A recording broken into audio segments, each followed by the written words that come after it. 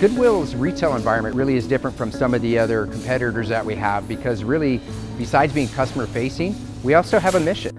It is, just like other retail positions, very physical, but bottom line, you're really kind of helping the community in your position, so you really have that intangible that you're helping out with the community while you're helping the company and your associates as well.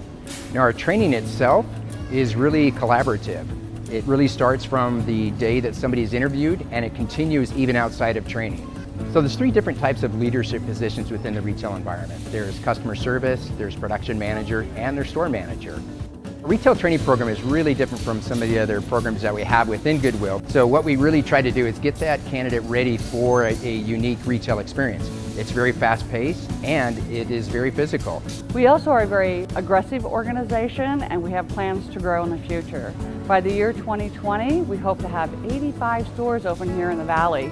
So more retail stores also means more growth throughout the organization in every department.